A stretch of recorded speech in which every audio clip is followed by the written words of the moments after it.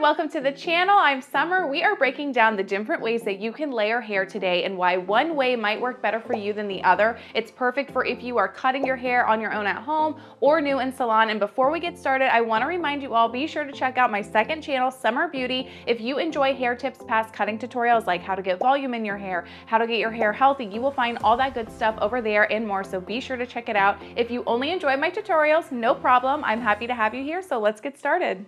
Okay, so we are going to get started. A couple weeks ago, I did a tutorial where I had asked you guys if you wanted to see a breakdown video on the difference between the types of layers you can do as far as stationary guide and traveling guide. So that's what we're doing today. This mannequin was originally a lob bob sort of haircut with a side swept bang. So I've just put her back to the middle because one side I'm going to be doing one way and the other side, so that way you guys can see a visualization. So I'm going to first let you see what it looks like. She's pretty, not much movement going on. It's a really soft look. Throughout the back, there's really not much movement either, so that way you'll be able to see. So we're going to get a nice good before here, and then this side, she naturally was a little bit more thin and cut into, so that way you can see the difference of the before and after. Now that you guys have seen the before, what I'm gonna do is I'm gonna just spritz her down. I'm gonna do this wet, and then I will reshape at the end.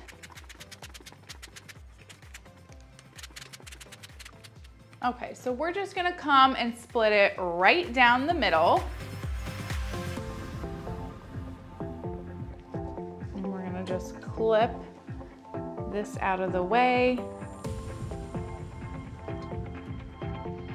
So this is clipped off, and then we're gonna start on this other side. So what I'm gonna start with first is we're gonna be doing a traveling guide first, which you guys have seen me cut in a traveling guide the most. So what a traveling guide is you're gonna be creating your layers and you work all the way around the head. You're constantly rounding. You're gonna get a lot of uniformity with your layers.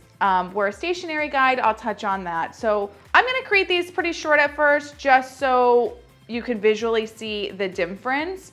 But what we're gonna do is you would come in, we're gonna take our section, and we're coming straight out from the head, and I'm just gonna cut it fairly short.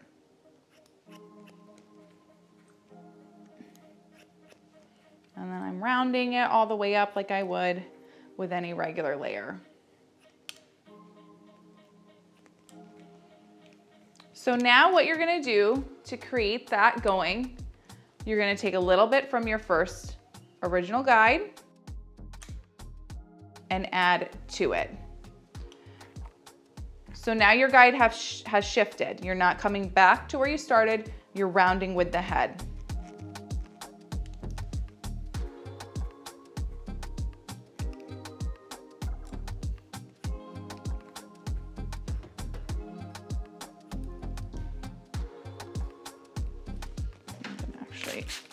Just a little damp. So we have our first guide here that we've cut. And then we've come in, taken a little bit from that original guide in our next section.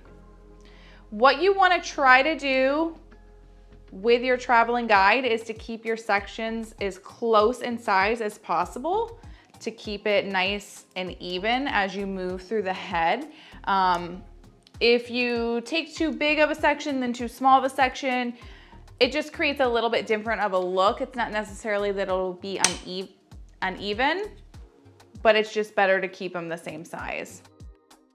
And then as I move, I'll push this hair forward. So I've got my next section here, and I'm gonna come back to our old guide, and we're just gonna keep rounding with the whole entire head.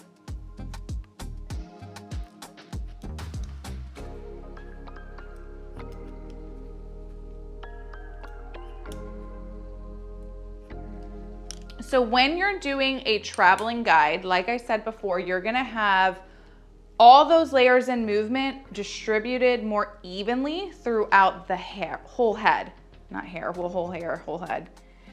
You're gonna take out more weight everywhere too. So If you are somebody with really, really thin, fine hair, you might want to do a stationary guide, which we'll be talking about in just a little bit, or you can kind of do a modified version. You can have a traveling guide, but then also where you over direct. There's a lot of different ways you can do layers. So if this is a series you guys would like me to start, where I break down the difference, where you guys can see one side of the head one way, the other side the other way for visualization, let me know in the comments. But a traveling guide though is great for if you want to see ample movement and ample layers, or just like more of an even flow throughout the whole head.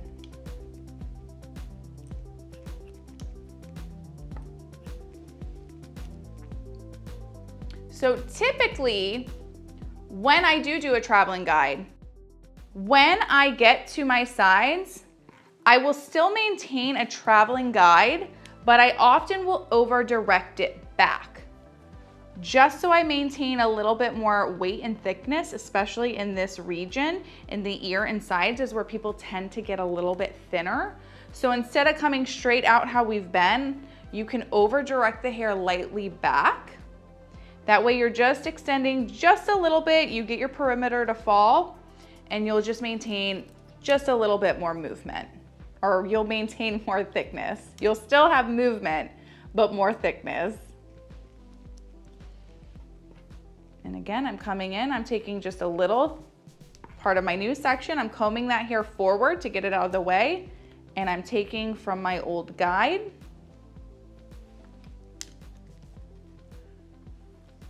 And we're cutting.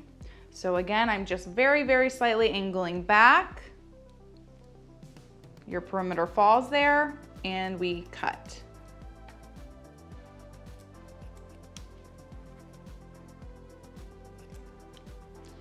And a guide too can be done, I mean, I'm doing these vertical, but you can do them horizontal as well. That's all personal preference. That would be another topic, the difference between vertical and horizontal layers. That I could work on as well. I feel like I'm getting a little confusing here, but there's multiple ways that you can do your layers.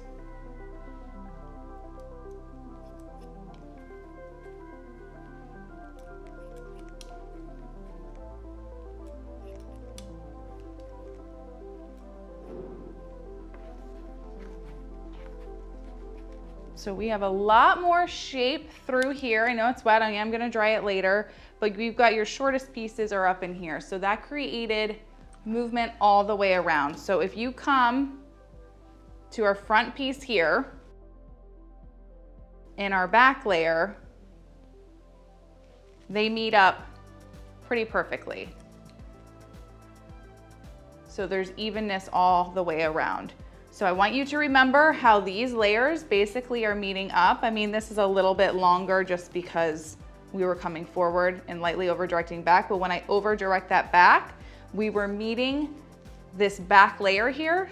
So it still blends and flows, but you have layers all throughout the whole head. And then I'm just gonna lightly finish off her very front, and then we'll move into the other side to show you guys the stationary guide.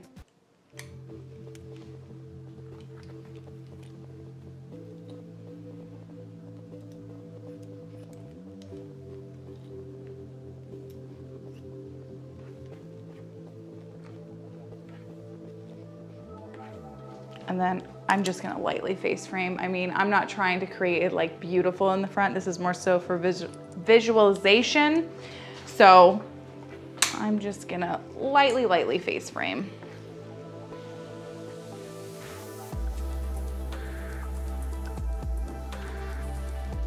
And then all I did with that face frame was just connect it to where you had your shorter layer underneath. So I'm gonna come back now to my middle guide here, or part, and I'm just gonna clip this out of the way now. I don't need it.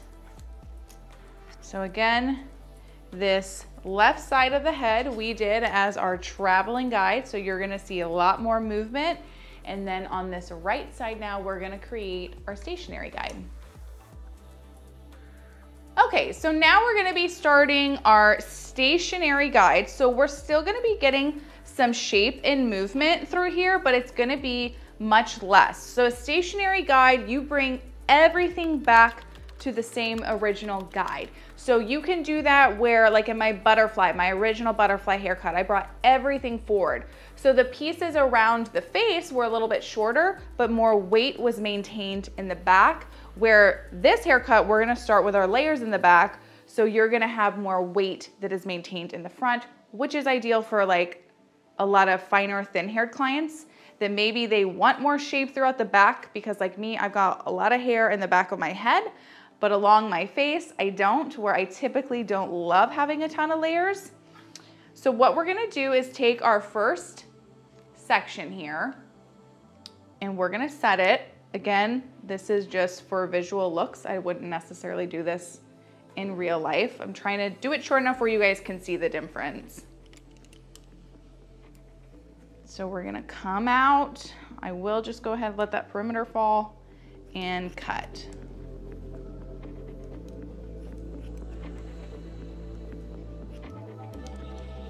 And then I'm gonna take my next section, still taking a similar size section as you would for if you were doing a traveling guide. And instead of rounding here now, we're gonna bring everything back to this original guide. So as you move forward on the head, you're gonna be over directing the hair back to your original guide.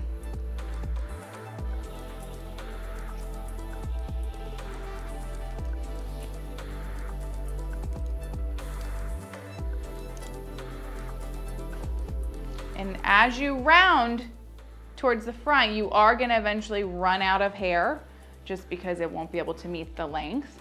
But what this is gonna do, because all of this hair is going back, you're maintaining that thickness here. You're gonna almost start to form like a slight angle naturally that happens because you're maintaining all that weight.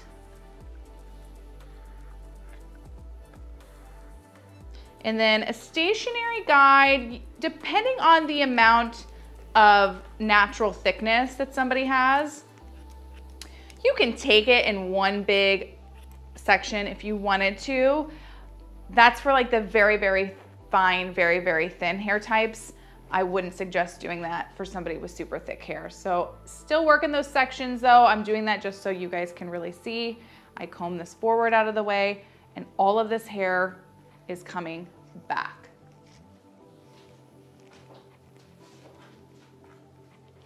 So now you're gonna start to see there's less hair for me to cut. I just have a little bit on the top.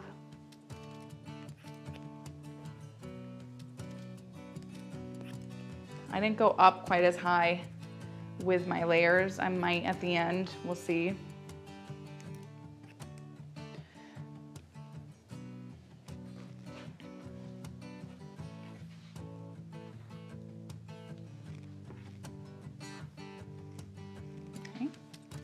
So again, I want you guys to watch here. All of this, I'm pulling straight back, fine side of my comb to get nice tension, and we're coming back to this original center parting guide.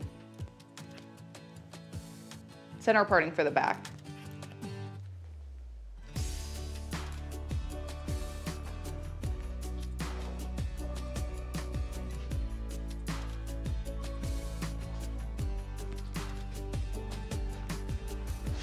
So all along the bottom, we kind of have nothing left to cut. It's just at this very, very top.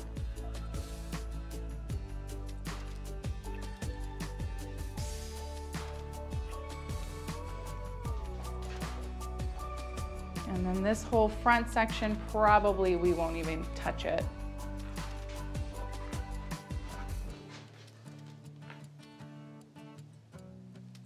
Nope.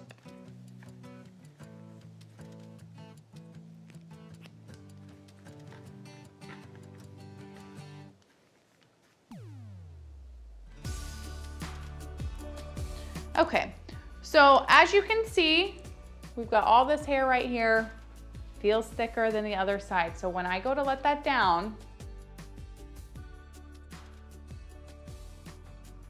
you really don't have near the movement that you did on the other side. Like, look how much longer this layer is versus when I pull from the same section up here.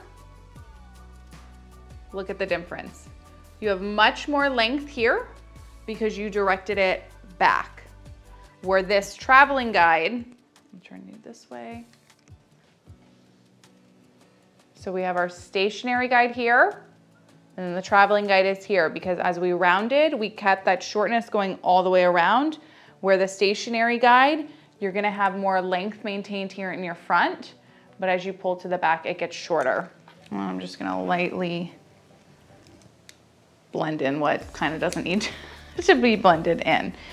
Okay, so what I'm gonna do now is I'm gonna blow dry her so you can see it shaped with more movement to get a little bit better of an idea what it looks like dry with our shorter traveling layers versus the stationary layers that keep a little bit more length going towards the front and thickness. So let me do that and then we will come right back.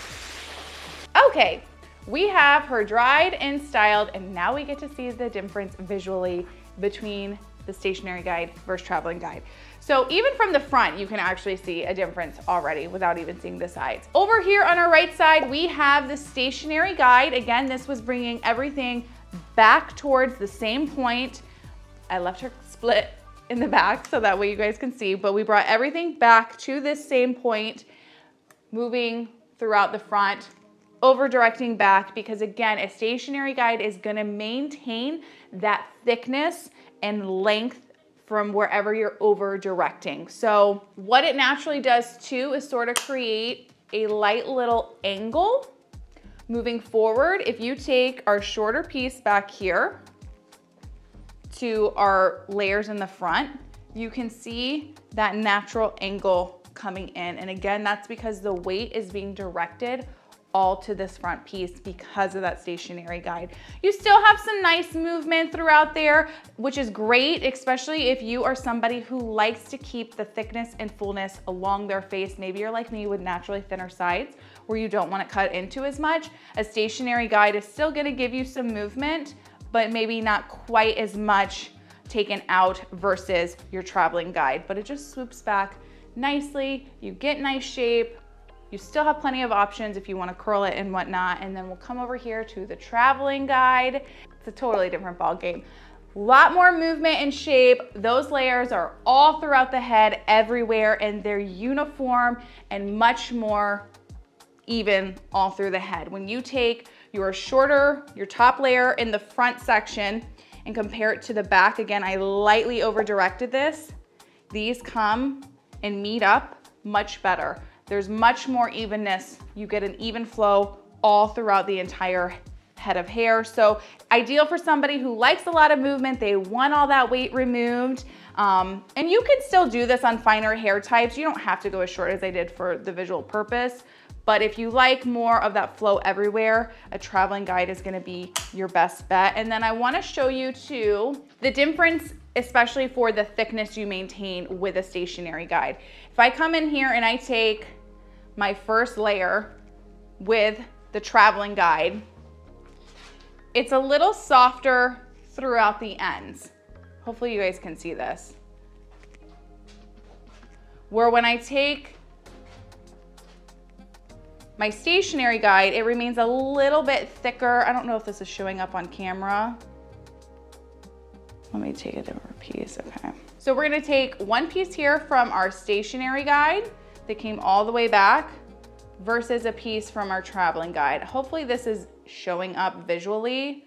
They're kind of short, but this maintains a lot more thickness from our stationary guide, where our traveling guide has less length for one, and it's a little softer on the ends, and that's because you're moving with the head. With the stationary guide, you're pulling everything back. You're almost creating like a blunt cut in and of itself. You can soften it obviously, but even if you're softening it, you're still gonna maintain more thickness. So this was fun to show you guys a comparison. I mean, the stationary guide still creates a ton of movement and shape, but if you want even more, the traveling guide is the way to go. All right, there we have the difference between a traveling guide versus a stationary guide. I hope you all enjoyed today's video and learned something. You can't go wrong really with either way to cut your layers. It just comes down to personal preference. So if you like more movement and more layers with a uniform look, then go with that traveling guide. And if you like a little bit more fuller option, less shape, and you want to maintain that thickness, especially in your front, then go with a stationary guide. Be sure to check out my new channel, Summer Beauty.